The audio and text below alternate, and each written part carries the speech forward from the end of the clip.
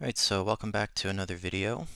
I recently picked up my third order from Ebbets Field, and let's review the 4 caps I got. So we'll start off with the Chicago Whales one. This is probably the one that I was the most interested in. So it's an 8-panel cap, which is my favorite style from Ebbets. What makes this one different though is it's a short visor. So I've always been curious about the short visor since I found out that this one came with one. So I thought I'd get it since it was on sale. Yeah, I'm not sure if I'm the biggest fan of it in like actuality. Like it's a cool idea, and I know that a lot of the vintage caps had short visors, but it's a very weird look when you actually put it on. And here it is compared to another visor. You can see there's a noticeable difference in the length of it. It's also a soft visor too, so it doesn't have that structure in there. But yeah, it's not. I don't like it as much as I thought I would.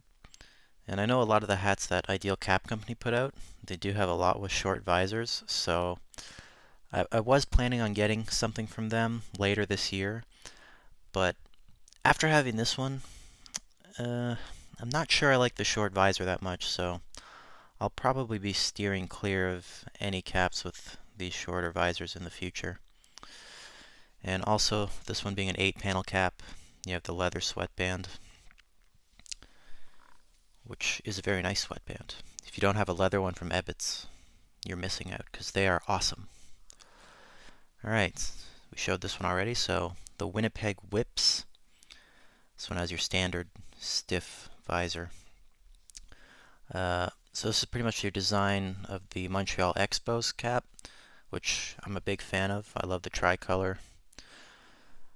And your front is done, it's more like a cream than a regular white color, which I like. It adds to the vintage look of the cap. Your logo here is a patch. Underneath you have your standard Ebbets everything.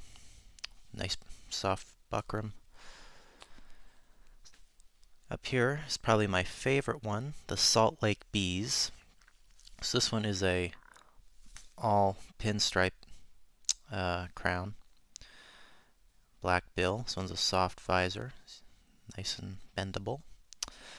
And close up on the logo. This one actually has a stitched in logo instead of the felt patch logos that I think all of the Ebbets hats I have had patches instead of an actual stitched on logo. And the logo looks really nice, so I have no complaints about it. And of course, your nice underneath and everything.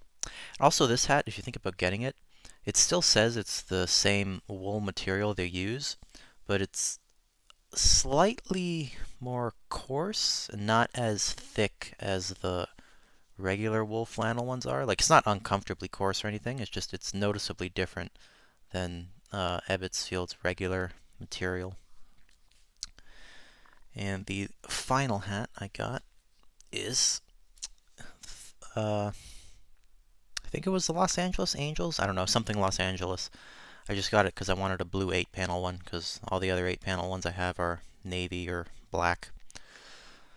I'm not a big fan of the red buttons on this one, just because there's 8 of them. It looks a little too much. But, a nice blue color. You got your leather sweatband, your nice shiny undervisor. Yeah, that's it.